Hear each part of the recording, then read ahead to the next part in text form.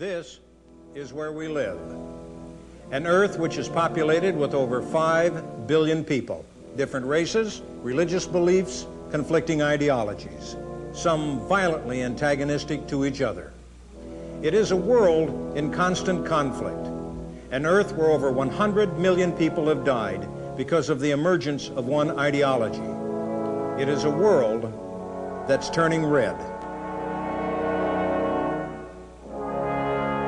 Since the end of World War II, America has been submerged in 2 bloody conflicts at the cost of over 100,000 American lives. It has been a strange war with sanctuaries for the enemy, borders we could not cross. It has been called a Cold War even when warm American blood was being shed. It is a war unlike any other battle in which the United States has been engaged. It's the most deadly conflict in this nation's history. Why? Because it's a war not restricted to battlefields. Its weapons are propaganda, subversion, disinformation, and psychological warfare. It is a war to manipulate the minds of men. It's a conflict of which many Americans are totally unaware. A handful, only a handful of American politicians understand it or know how to combat it. It is a war we are losing to an aggressive, persistent, and devious enemy. The result of this war will either be a communist world or a world without communism. It will be one or the other. Marxist leaders believe they will be an unstoppable force by the late 1990s. They are convinced that the balance of power is swinging so dramatically to their side that their victory will be assured. They are confident to the point of arrogance. There is ample reason for their confidence. Why shouldn't they be? The communists have a solid influence over 1.8 billion people, 36% of the world's population. They control over 1/3 of the land surface of the world. Since 1917, an average of 70,000 people a day have been forced to live under Marxist-Leninist rule. Communist advancement has been solid and at the present time is accelerating. They have acquired military bases worldwide, have agents working in every country, and with minor exceptions can point to net gains everywhere for the last 40 years. Over 100 million people have been systematically and ruthlessly exterminated, a number almost equal to half the population of the United States. An alarming fact is that Western powers seem to be unable to curb Marxist-Leninist expansionism or even take corrective measures to combat it. The question then is, why are we losing? Communism certainly isn't a better system of government. It has never produced sufficient goods and services for its people. It isn't a free society, and the individual citizen is subservient to the state. How then has it succeeded in gaining such an impact on the world? The former director of the Federal Bureau of Investigation, J. Edgar Hoover, called them masters of deceit. And they are.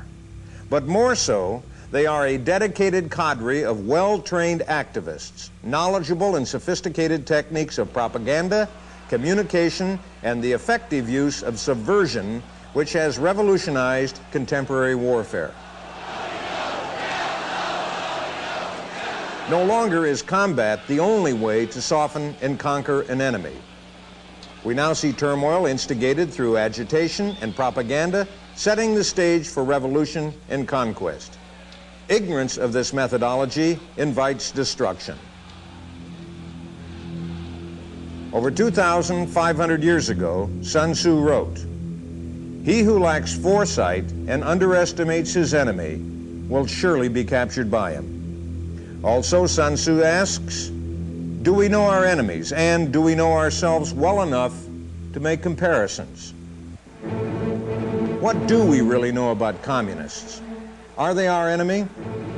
Well, the answer is yes. Why? Because communists believe America is their enemy.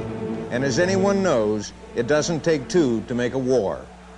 War needs only to exist in the minds of one, and the other is engaged in war, whether he likes it or not. Communists to a man believe the war exists. Simply stated, It is Karl Marx's view of mankind in conflict, a universal class warfare, worldwide antagonism between the wage earner and the property owner, the bourgeoisie versus the proletariat. Marx perceived the bourgeoisie as the propertied people, land barons, and the owners of the means of production. The proletariat were the workers, the oppressed. Marx saw the war between the two classes as perpetual. The Communist Party was created to end the hostilities in favor of the proletariat. Marx didn't declare the war, he merely discovered it. With capitalism established throughout the world, the struggle has always been international in scope. America, the ultimate imperialist state, is obviously the ultimate enemy. Marxist-Leninists everywhere are at war with the United States of America, whether we like it or not. It is Lenin's plan that the communist responsibility centers on resolving the war in total, unconditional victory. Coexistence with capitalist America is unthinkable and totally out of step with Marxist-Leninist doctrine. To understand Marxist-Leninist thought is to comprehend scientific dialectical materialism. That's the doctrine that every communist follows. And if one knows nothing about scientific dialectical materialism, one knows next to nothing about the communist movement and how it operates. The authors of communist philosophy were Karl Marx and Nikolai Lenin. From the minds of these two, Marxist-Leninism was born and the doctrine of dialectical materialism was promulgated. It is a method of logic based upon contradictory opposites. Dialectical materialism is taught in every communist school in the world. All actions are derived from dialectical perspectives. Dialectic progress is progress in the face of opposition or opposed progress, and a simple example is imagine a person leaving a crowded hall.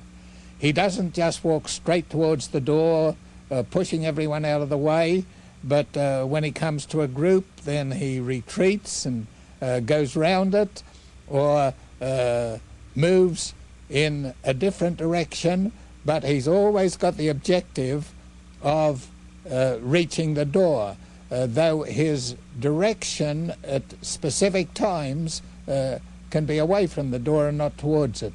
Another example is driving in a nail with a hammer.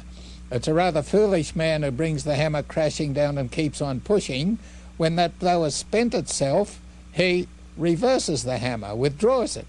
An individual who does not understand the process, observing this, might say he's given up, he's forsaken the objective. But one who understands the process knows that the withdrawal of the hammer is as essential to the advancing of the nail as the downward thrust. In other words, the backward movement is equally as important as the forward movement. Exactly. The communists often approach their goal by going away from it, as Lenin stated and Stalin emphasized, and every communist leader applies. We've learned how to advance, we must also learn how to retreat. We see dialectics at work when communist aggression is followed by peace talks and conciliatory action, conquest by terror and violence, and then detente. Witnessing the backward swing of the Soviet political hammer, many Americans are swayed into believing the communists are sincere in their publicized desires for peace.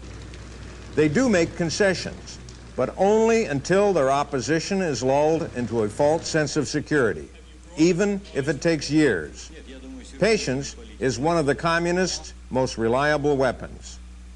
The world will see a new communist leader emerge and hope a change in attitude is taking place. Then, fighting suddenly breaks out on a new front. Remember, the Gorbachev who talks of peace is the same Gorbachev who controls the fighting in Afghanistan, supplies terrorists in Africa, and ships arms to the Sandinistas in Nicaragua. Soviet leaders come to power because their strict adherence to Marxist-Leninism. Gorbachev is the epitome of the Marxist-Leninist man. His rise to the top was his reward for being a dedicated cadre member, well-versed in dialectics.